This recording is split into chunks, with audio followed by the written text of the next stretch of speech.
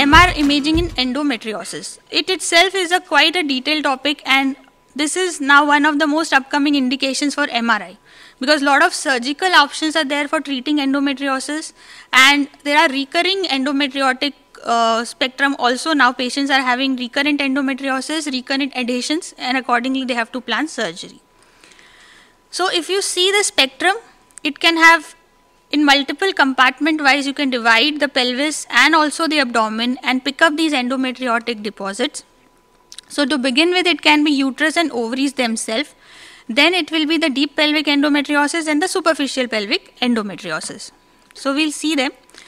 Symptomatically, you will definitely have the patient presenting with symptoms. It's very unlikely that a asymptomatic health checkup patient will present to you with an endometriotic spectrum of findings. Deep pelvic endometriosis can have chronic pelvic pain, and why is it important to know this? Because sometimes the symptoms may be unrelated to the menstrual cycle as well. So painful constipation, catamenial diarrhea, rectal bleeding, something like pneumothorax and epistaxis have also been described. But whatever these symptoms are, they will be cyclical. So if you just ask your patient about these symptoms, are they cyclical, you will see that there is a correlation. Why is constipation and all important? Because the retroverted uterus is also ancillary finding in the endometriosis spectrum. So just by the shape of uterus and just because it is close to the rectal wall, you may be missing macroscopic deposits, deep pelvic deposits, but just because of those proximity, the patient might have this kind of painful constipation. So the sites are intrapelvic ovaries, uterosacral ligament, serosal surface, fallopian tubes, rectosigmoid colon, vagina, cervix, bladder and ureter. So that is the intrapelvic compartment. And extrapelvic, virtually any anatomic location. So people have presented and they have also given, like, publications are there for intraspinal, intracranial endometriotic deposits. So that is also there. So any site is possible, but very, very rare. But ideally, at least abdomen, you should do few sequences to just document there are no other deposits elsewhere apart from the pelvis. So abdominal wall, surgical scar sites, diaphragm, so subdiaphragmatic deposits are common, liver, kidney, pancreas, bones and brain. And then coming to the spectrum. So now after all the modified criteria, now they have come up with the NCEAN criteria for endometriosis. Again, like the ACR ORADs, NCEAN is also available online, and you can go through the stepwise approach to the endometriosis. It's like a combination of MRI and laparoscopic findings. So again, we have to take out our part out of it and use it for our reporting templates. So superficial endometriosis is deposits which are very small and identifiable only at laparoscopy. They are located on the peritoneal surface or very close, less than 5 millimeters from it. So you cannot see them on MRI. Endometriomas are those cystic structures with hemorrhagic content. So that is the endometriotic cyst. And deep endometriosis, they are the implants which are located at least 5 millimeters away from the peritoneal surface, and they may invade the retroperitoneal space as well as the adjoining pelvic organs. So these two we have to identify and comment upon. So role of imaging will be to know the extent of the disease, to describe where all the endometriotic implants are present, and also talk about adhesions as a complication of this spectrum. So two modalities which will be helpful are ultrasound and MR. Ultrasound will identify these, but again sensitivity of MR will be much higher. To begin with, the patient will have ultrasound done, and also it will have the advantage of being dynamic. So all of us who do ultrasound also know that there is loss of sliding sign, and while doing transvaginal also we can elicit it, and then we say that there are chances of adhesions between the ovaries and the uterus. So not going into the ultrasound appearance, but now to the MR. So MRI, the sensitivity and specificity ranges from 69 to 92 and 98. So very high sensitivity and specificity for these endometriotic deposits. And this is the protocol which we are using for endometriosis. So we call it the endometriosis protocol, and now also the referring physician, they are writing endometriosis protocol. So somewhere they are coming across it during the conferences and they want a specific protocol for it. So you start with your antiperistaltic agent like Buscopan, empty bladder or partially distended. Empty is good enough because MRI will anyways take 30 minutes and you will get some partial filling of the bladder. Starting with the sagittal T2 weighted sequence, it will be very important. and the axial and coronal T2, axial T1 non-fat sat, and axial T1 fat sat. Because we are looking for blood products, the mainstay sequence will be T1 fat sat because it will look bright.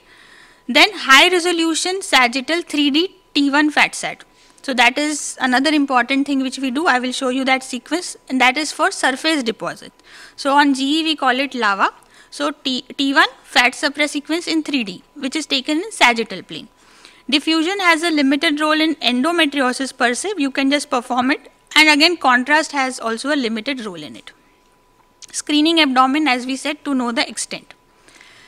So your typical appearance, all of us know T1 bright because they are blood products, and also bright on T1 fat sat. So that is our typical description, hyper on T1 and not getting suppressed on T1 fat sat, suggestive of blood products.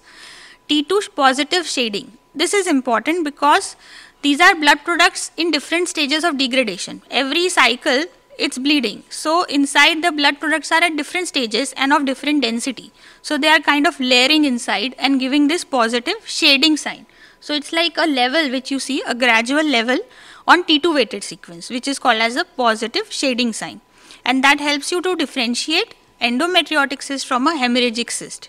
Hemorrhagic cyst will not have a shading sign because it is just a one-time hemorrhage within it. It will have just like a network or a mesh-like appearance because those are like resolution of the hematoma and hemorrhage. But this shading sign is typical for endometriotic cyst. And we have seen it even for smaller cysts. It's not that only large cyst will show it. Even 1 centimeter size cyst also shows this shading sign. Then T2 dark spot sign. This is a sign of chronic hemorrhage. A very dark T2 bright spot eccentrically placed. And diffusion and contrast, they don't have much role. So this is another example of shading. You can see that there is a shaded appearance and a gradual fluid levels, as you can see on T2. This is that dark spot sign, which is non-enhancing dark spot we saw in ORADs. They were not giving any ORADs higher value to these dark areas, absolutely T2 dark, non-enhancing. So that is seen with endometriotic cyst. So comparison, endometriotic cyst, hemorrhagic cyst. Endometriotic cyst have smooth shading sign positive, T1 bright. Hemorrhagic cyst have these mesh-like appearance. They will not have shading, and even if you may have doubt till end, then you can just follow up. So hemorrhagic cyst should resolve, and endometriotic cyst will not show that kind of resolution. So ultrasound is good enough to follow up. Again, T1 also hemorrhagic cyst sometime may be hypointense. It's not that it has blood and it will be hyperintense. So because it is slowly the methemoglobin part is going down, so it can come back to its normal T1 hypointensity, but endometriotic cyst will always be T1 bright. So that was about how they appear, the typical endometriotic cyst and endometriomas. This is the high resolution 3D T1 sequence which we were talking about, that is fat suppressed, and the smaller surface deposits can be picked up easily on this sequence. So if you say 2 best sequence, then it will be T2, that is sagittal T2 which you have taken, and sagittal T1 fat suppressed sequence. So smaller endometriotic deposits on the surface which have caused adhesions, and they can cause a problem during the surgery as symptoms also. So here you can see this is a hypointense area in the torus uterinus, which is the junction of the uterine body and the cervix. So that is the most commonest site where you get this deep pelvic endometriotic deposit. So when you are reporting these cases, see the sagittal carefully and see if this area you can find out something which is ill-defined, having some kind of speculations, or if the rectum is quite flushed with the loss of fat plane between. So that is suggestive of some kind of deep pelvic deposit. So a lot of examples you will see if you even retrospective go and see your cases. It may also go anteriorly invading the urinary bladder, which is relatively uncommoner but known. So again T1 fat sat will show these kind of deposits on anterior wall of the urinary bladder. Then scar endometriosis. So scar endometriosis is very easy to find out if you take the patient's history. They will themselves give you the site of scar endometriosis because they have pain at that site. So if you put a vitamin E marker, underlying the marker only you will find the scar endometriosis. So during some previous surgery, the path which was followed, mostly the anterior abdominal wall, get this kind of deposit which are typically hypointense on T2, T1, may have those tiny hyperintensities like adenomyosis and speculations, and cyclical pain will be a typical sign which your patient will point towards. Adenomyosis is also a part of the endometriosis spectrum.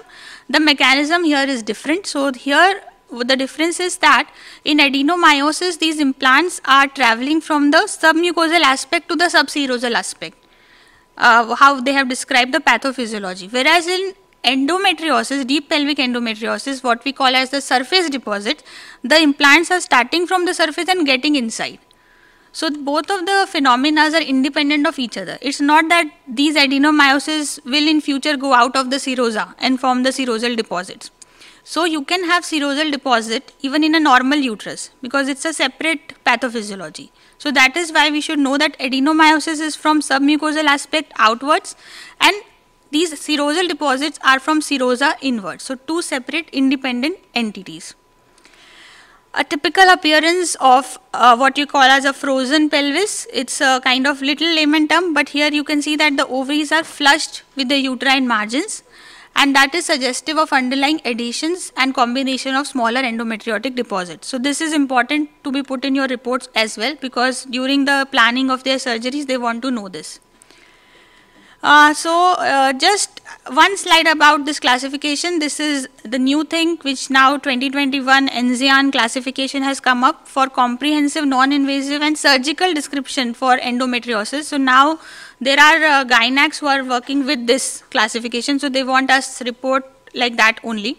Now again it has systematically divided the deposits into these compartments: peritoneal, ovarian, tubal and deep pelvic endometriosis, and everything has been described like the distance, how much is the spacing, the site, whether it is as a torus uterinus or not, and then accordingly the bulk of the disease has been described.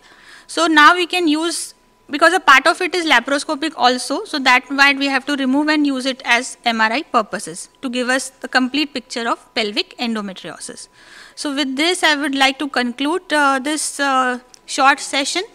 So endometriosis is one of the most important indication nowadays for pelvic MRI, and you should try and follow this kind of a reporting protocol. Thank you for your listening.